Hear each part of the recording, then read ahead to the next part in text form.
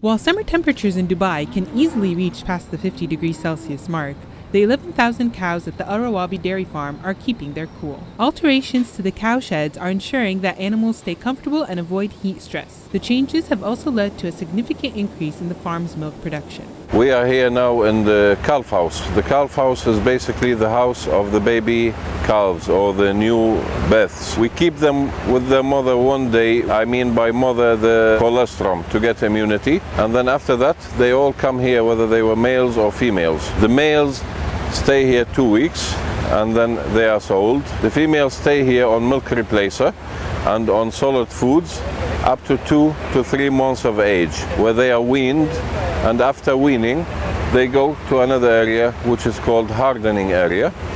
They stay there until they are 14 months of age, which is the age for breeding, and during which these 12 months they go on different types of rations or food, and then we breed them. After that we wait for 9 months pregnancy, and after that they become mothers and they join the milking herd. Previously, only 10% of the sheds were cooled, which caused many cows to suffer from the summer heat, when their body temperatures would rise above the optimal 13 degrees Celsius. At 40 degrees, internal heat stress can be fatal. To address these issues, Al-Rawabi installed 600 coolers and built 9 new sheds, which can accommodate around 3,000 animals. We arranged these passages to be fully comfortable for the animals. So we made the floor of concrete, the rubber mat, which is basically the cow dry manure, a roof, a very wide passage to get the animals in and out faster. We added water drinkers everywhere and showers. You can see the showers now.